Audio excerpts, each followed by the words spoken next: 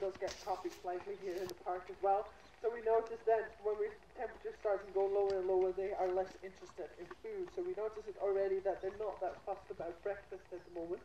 Not keen on it, and Arthur's especially is a very good showing of not being interested in food most of the day. So he's already walking off. He's not too fussed.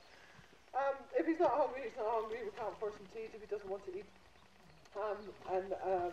Walker here, yeah, he does like a little bit more than usual. So, but by the end of the day, we'll give him another 2 or 3 feeds as well. So he definitely will eat. He has been eating of that bit, but yeah, it's a proper decline of what they were eating earlier in this year.